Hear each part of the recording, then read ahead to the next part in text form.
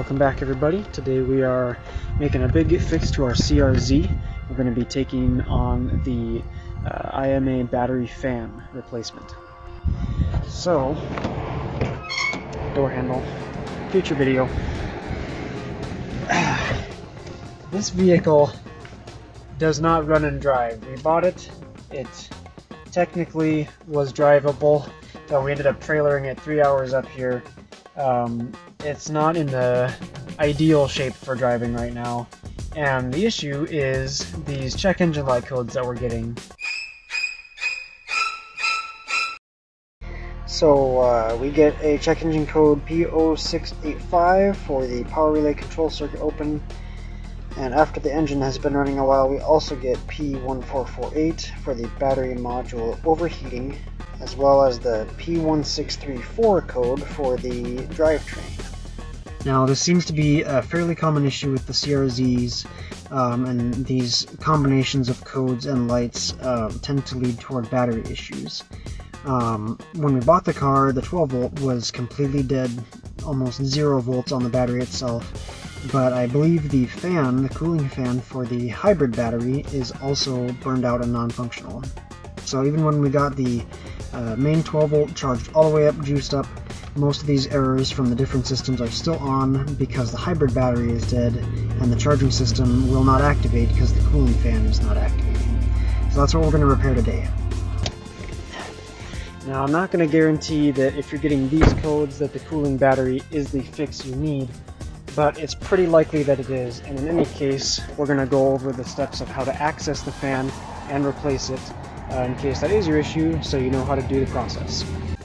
Now if you didn't already know, your hybrid battery is located in the trunk down here, and the fan assembly is back in the corner of the trunk behind all this trim, and it has a couple little ducts that lead over to the battery itself. So these are the panels that we're going to be taking off and accessing. Tools you're going to need: plastic trim removal set if you don't have one. Flathead screwdriver will do. You're also going to need a Phillips screwdriver and a 10mm socket with ideally an extension. A couple of these bolts are tucked away pretty far, so you'll need to reach them. First up, we're going to remove the trunk liner by pulling it up here. There's 2 plastic clips that hold this down, so we're just going to use a bit of force and pop those right out. Then we're going to pull out our foam inserts from around the spare tire and remove the spare tire itself.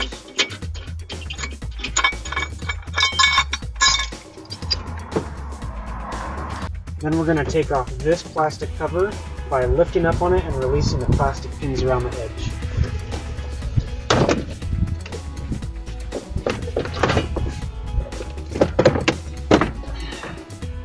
If this is your first time removing plastic body panel parts, don't be afraid to give it some force. This here is our cooling vent, which comes around to our fan here, so the next thing we're going to do is take apart these plastic panels.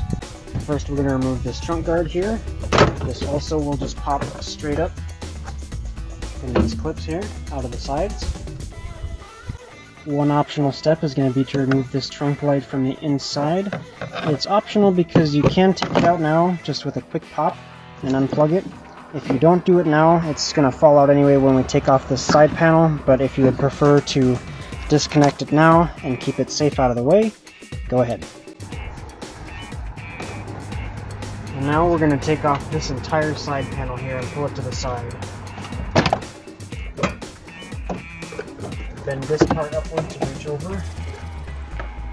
And we have more of the same plastic clips here that just snap into the frame. So just give it a little force and pull straight out. Now if you saw me show the trim removal kit and then not use it at all to take off these panels, that's because you can take them out with bare hands. What the trim removal kit is really for is pieces like these. They stay in the frame, they slide out from these clips here, and they get stuck on the body. And you'll want to pull those out individually and snap them back into these body panels before we reinstall it. Otherwise you're going to find yourself in a bit of a pickle trying to line these up and slide them in while forcing other pins to go directly into their holes.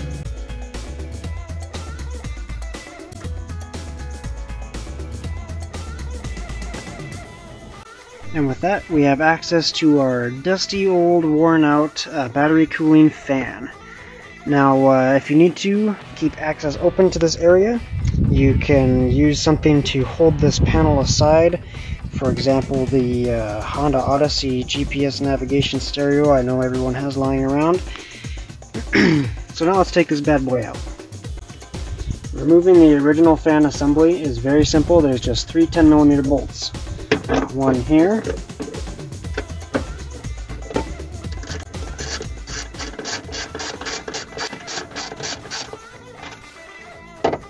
One here.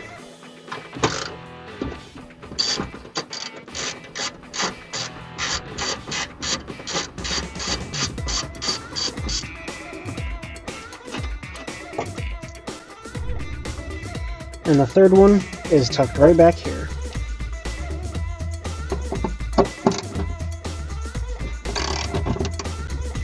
Before we lift it out, we're going to unplug the electronic connector here by depressing the tab on this side and pulling the connector straight out. Now that our fan is free, all we need to do is loosen this vent piping by pulling up on these plastic clips, and we can remove this assembly from the end of the pipe.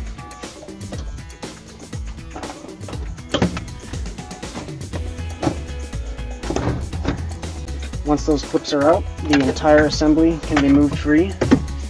It's not strictly necessary, but if you'd rather take this off, it'll just pop out. We can leave that here, and this is the fan motor we're going to be replacing. So here's our factory fan assembly. This motor is what we're going to be pulling out and replacing. Our new unit is made by Continental. We ordered it through RockAuto because it was a great price and more importantly in stock. And it should be a similar quality to OEM. This isn't an endorsement of the brand, this is just what we're going to use today. Removing this blower motor from the housing is super easy. It's just 3 Phillips head screws.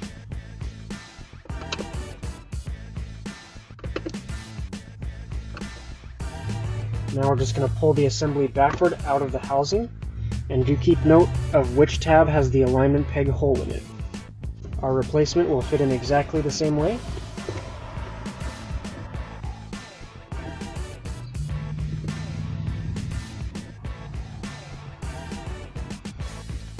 And that's all there is to it. Let's get this back in the car and see if it works.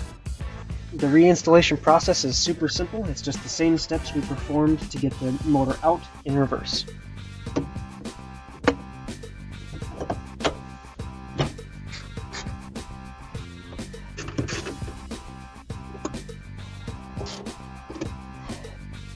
Just a quick reminder, don't forget to plug your electrical back in.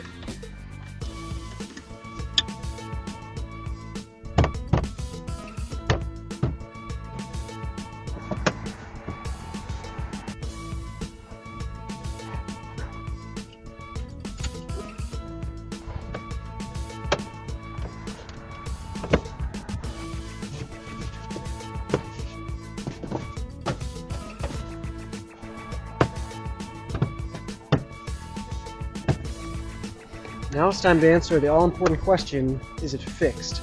I don't really know if it will be, so we're going to start it up, clear some codes, and see what happens.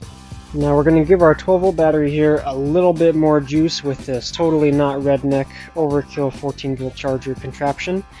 But while it's doing that, we've got one more thing to check, and that is our fuses. I don't know if this is the case for my vehicle or not, but I saw mention on some of the forums of fuses being blown when these fans go out, so it's always worthwhile to just go double check and make sure everything is as it should be. We're lucky enough that this car still comes with the factory fuse puller. It looks like ours is indeed popped.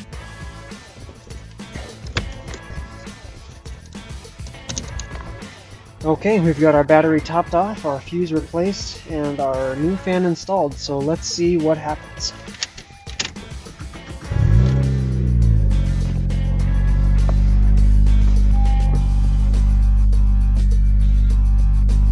Look at that, it's working! Now we've still got an airbag light and a tire pressure light on, but our power steering, our battery charge system lights are gone. Well, we've still got a check engine light on, but our battery is charging, and we're low on fuel. So I say this is a great time for our first actual test drive. Well, it runs, and I dare say it runs all right. So we're gonna take it up and see how it does on the street. Go get some fuel and see where we go.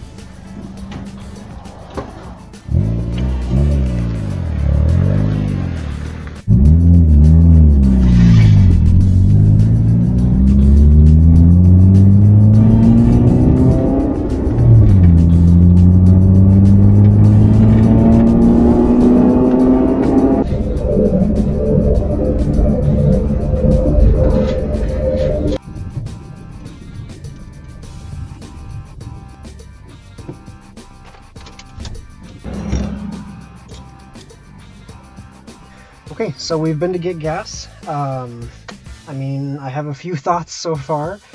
First up, the steering wheel is crooked. I don't know if that's because we need an alignment or if the steering wheel itself is centered wrong. Also, we still have airbag lights, which is to be expected. This was in a crash, almost guaranteed before we bought it, and I'm guessing the system just hasn't been reset correctly, so...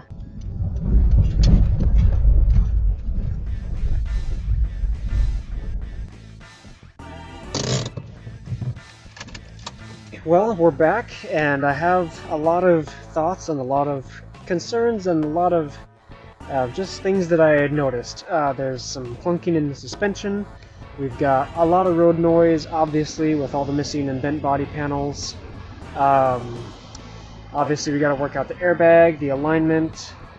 So there's still a lot of stuff that needs to be repaired. But the big thing that is good about today is that we got to drive it.